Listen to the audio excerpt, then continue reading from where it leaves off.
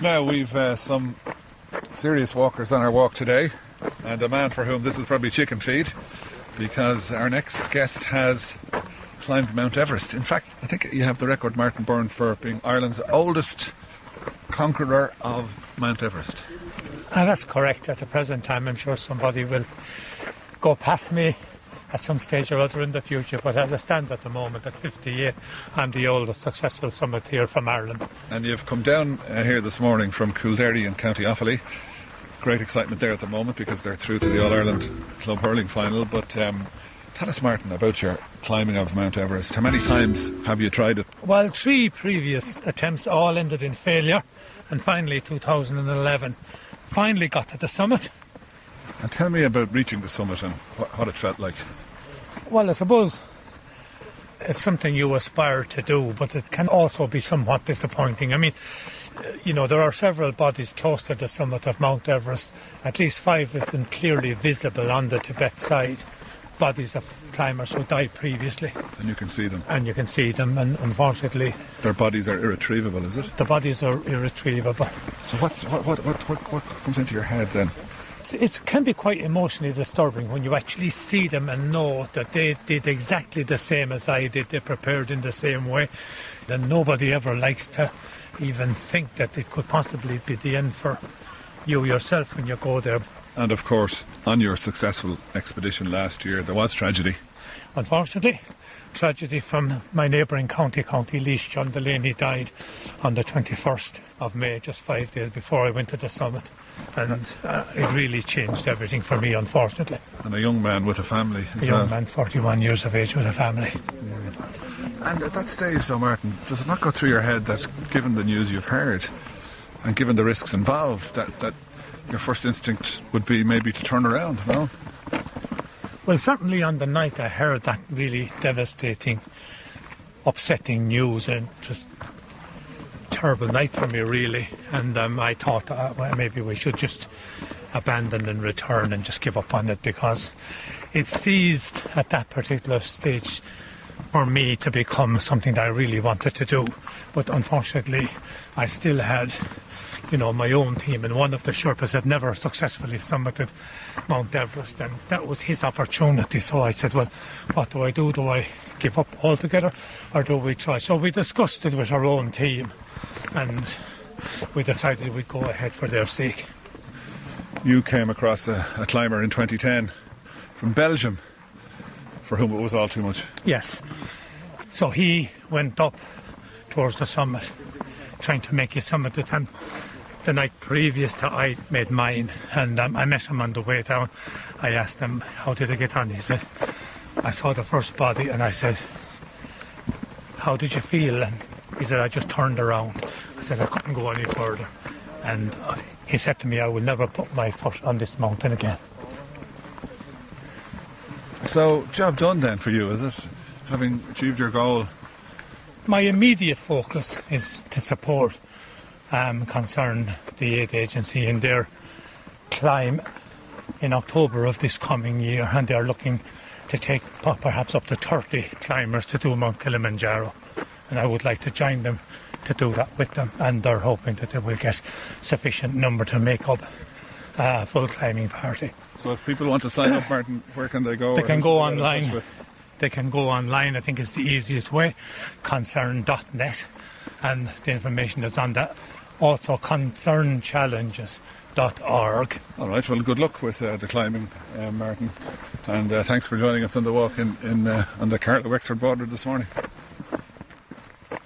So describe the scene to us here, Rory, because it's a beautiful clear day. Well, basically you're looking over Bunclody and both the Clody and Slaney valleys. To my right is the Mt Leinster, Blackrock Mountain, right down the Clody Valley, right into Bunclody, right across all of North Wexford, right out to the seaside actually. You can see right across the Arklow Bank with the windmills out there, the Wicklow Mountains, Croghan in North Wexford, right up to Lugnaquilla, and a little back up to my left here now you can see up to Laois and Offaly, so you can basically see the entire southeast. Excuse me, what's your name? Jade. You have a bottle of water, but it's not any ordinary water. What's in the water? Frog spawn. Frog spawn. Where did you get it? From the lake. Oh, in the lake beside the walk here. Yeah. And look at that. Wow, lots of frog spawn there. So what are you going to do? You're going to release them out into the wild, are you? Yeah, I'm going to let them grow and then release them out into the wild. Okay, have you a pond at home? No, I just have like a really big old fish tank, so put them in that and then let them go. And frogs. You'll have loads of frogs very shortly. Yeah. I'll give them back to you, Jade. Thanks a million. Thank you. Enjoy the rest of the walk. Now, Fran Stevenson, you're from Bunclody? Not originally, but living in Bunclody, yes. And this is an important day in the rest of your life. Well, it is for me because it's the first day since I have retired from the Garda Síochána. And I retired yesterday. And so it's an important day for me. And have you a plan? I decided that I'd go on John's Great Walk as my first venture. And were you long in the Gardaí? I was over in excess of 30 years. And where did you serve, Fran? Served Dublin and in more recent times in Carlow. And have you a plan for your retirement? I have to take it as easy as I can possibly get it. Initially, I haven't decided that I'm moving on to any other type of work yet, but I'm available. Okay. Available. I'm delighted that I'm out, in fact, because I find that things are getting a little bit tougher and tougher out there on the streets. And, I feel I've contributed my bit, but the fact that I'm out now, I'm thrilled, John. Time to leave it to a new generation. Yeah. Well, Fran, enjoy the retirement. Thank you, John. So you can come in all our walks now. You've no there you go. No excuse. Yeah. You'll be sick looking at me. You can police them. I'll tell you what. We won't pay you anything, but you can police them. Thank you, John. Special invitation. Thanks a million. Enjoy the rest of the walk, Fran. We're also delighted to have on our walk today one of Wexford's most distinguished hurlers, All-Star and All-Ireland winner, Damien Fitzhenry. How are you? Did you enjoy the day? Absolutely great day, John. Fantastic. And it's not like February at all, is it? It feels like April or May. Absolutely. It was halfway up and I had to take off my top anyway, so you could walk around in a t-shirt today, so there's not too many days that you'll be able to do that. And you're keeping yourself fit, Damien? Yeah, not too bad. Sure, doing a small bit. I suppose when you're so many years playing, you don't want to let yourself go as soon as you finish up. Yeah. What about Wexford hurling, by the way?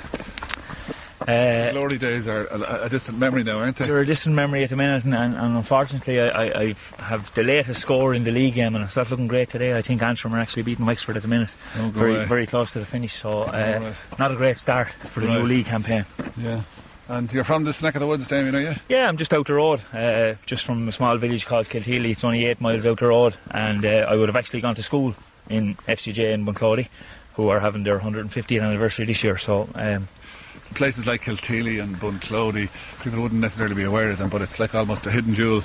Yeah, absolutely. I suppose if you look out the back door at home in Kilteely there, you have, like similar to here, only you're at the other side of the mountain, you have the Black Stairs and you have Mt Leinster, and if there's anywhere you want to walk, you won't get a finer place on a fine day than any of those two places. Well, Damien, thanks for coming along. No problem at all. Good luck. Rory Murphy from the Clody Loafers.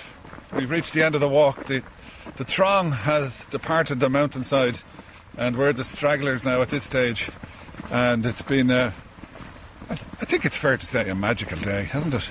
Absolutely magical. I mean, from every aspect. Obviously the weather being particular, the balmy sunny day in February. The great thing is, because we had people, I think, from something like 10 or 11 different counties around Ireland, the great thing is they came for this walk and got to see this locality in all its splendour.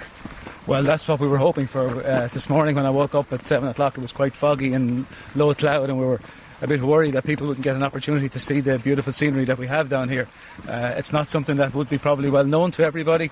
It's magnificent, and as you've seen today, it is beautiful, and we love to show it off, and we're very proud of it. Well, I think after that walk up and down the mountain, we deserve some refreshment, so let's head off now to the Millrace Hotel.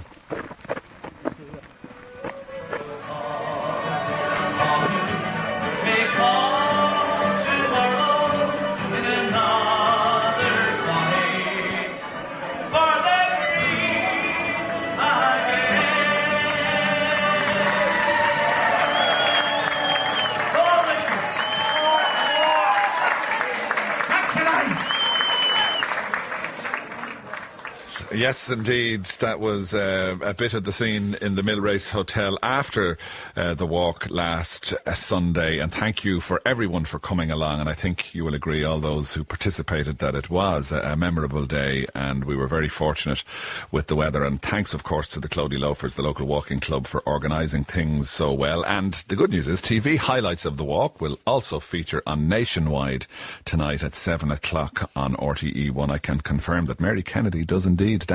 And that's not all. You can see photographs from the walk and read about it and other walks that we have undertaken as part of the John Murray Show Walking Club next Sunday in the Sunday Times Sunday Supplement. There was lovely entertainment and music on the walk, as you heard, and we've decided to give Niall Wall and Seamus Walker, two of our chief singers on Sunday, a prize offered to us during the walk on Sunday of 2 nights bed and breakfast for 2 people at Clifford House B&B in Rosslare Harbour in County Wexford. And before the walk ended on Sunday, loads of people were saying to me, when will the next one be? All I can say at this stage is, stay tuned.